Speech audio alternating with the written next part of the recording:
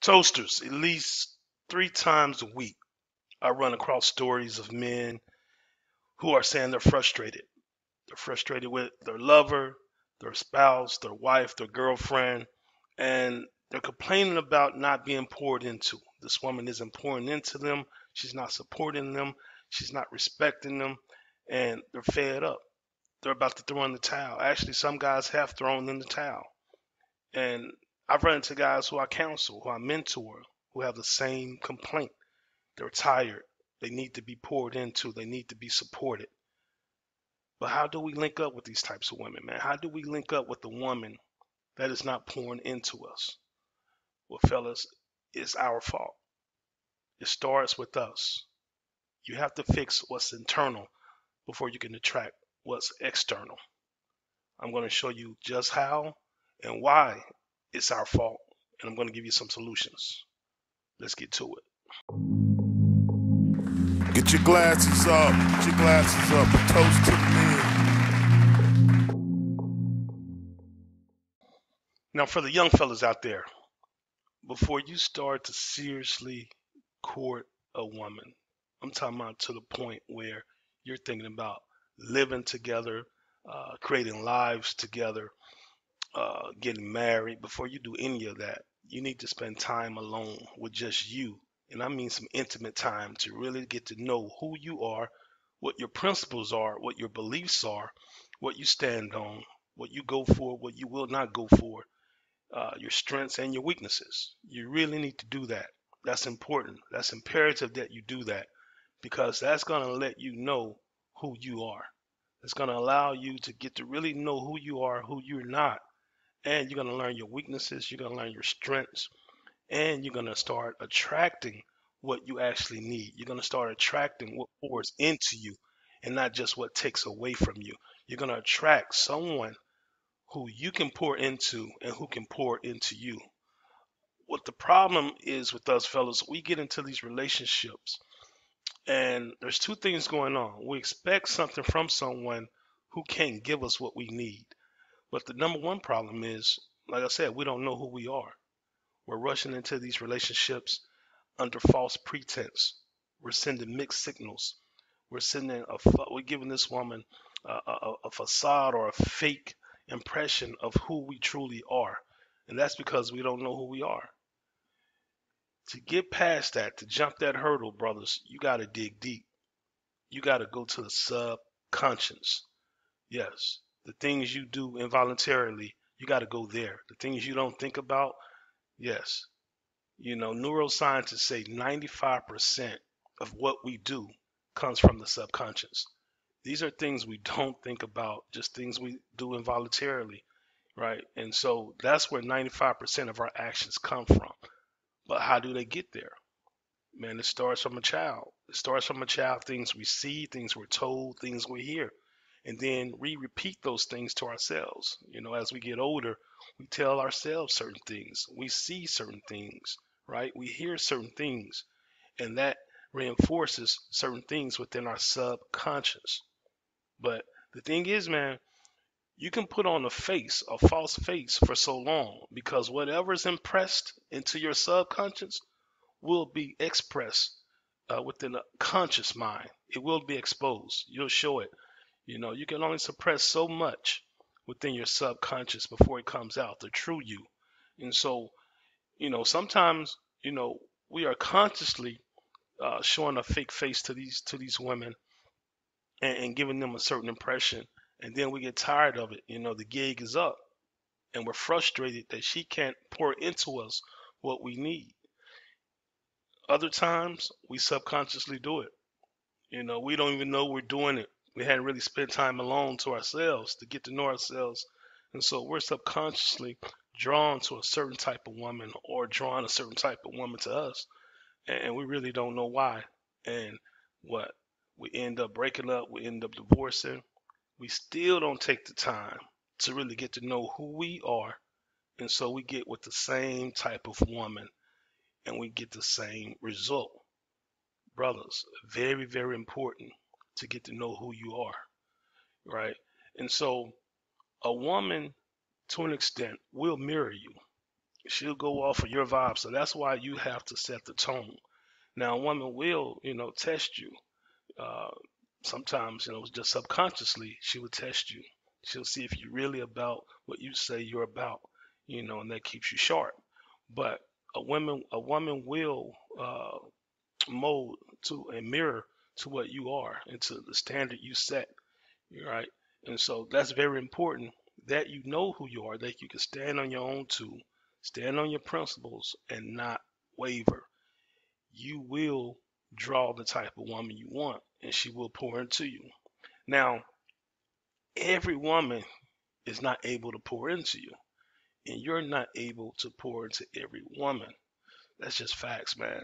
And so we can't just uh, select and choose and bring any type of woman into our lives. It doesn't work that way. Another mistake people make or men make is we listen to these guys or we create this thing in our head where we think it's macho, we think it's alpha, we think it's manly to not have a requirement of the woman, for the woman to not have to have an assignment, not to bring something into our lives. No, a woman must pour something into your life. Now, you can, live by this belief that you should give, and there should be no requirement of the woman. You can try to do that, but you're gonna crash and burn eventually. Because what you're trying to do, you're trying to go against the law of the universe. Man, the law of the universe says, one of the laws says, you must receive and you must give. Period, man. That's that's a law. You must receive and give.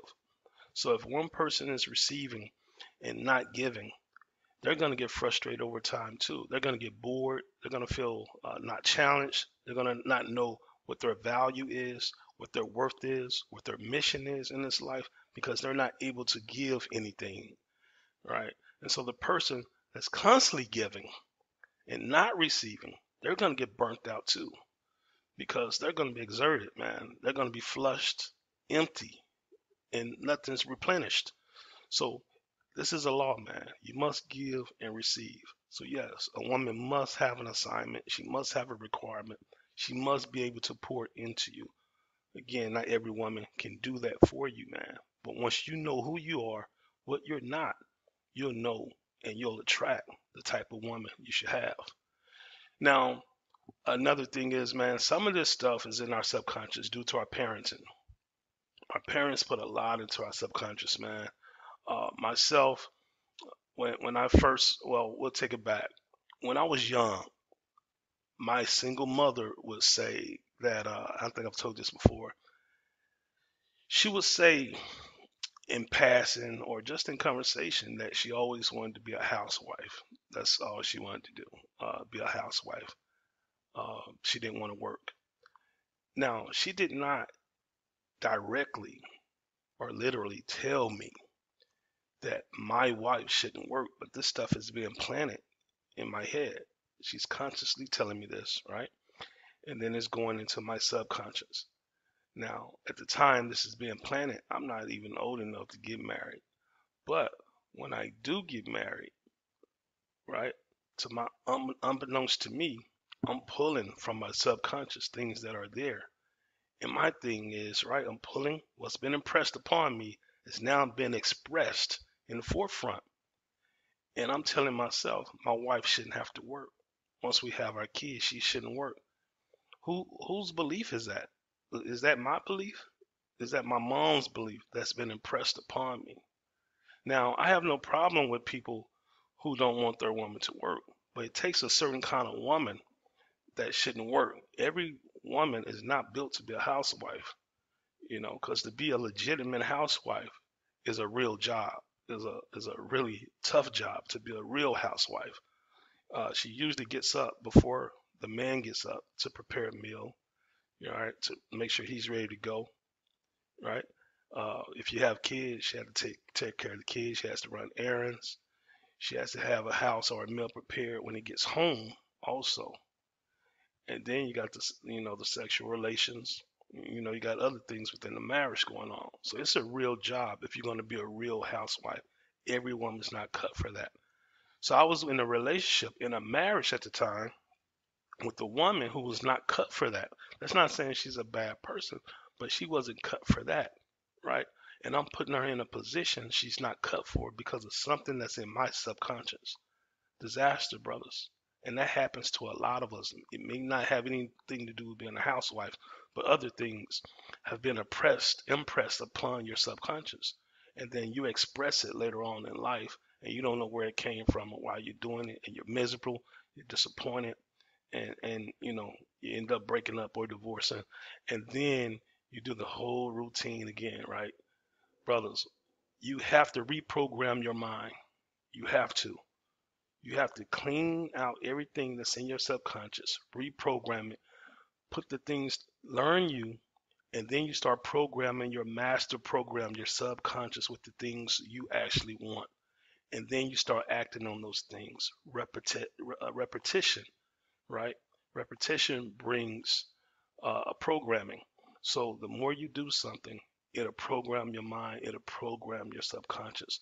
You'll start attracting those things, right? So that's the first thing, man. Reprogram your mind, and you'll get to where you want to be. You'll draw who you want to draw.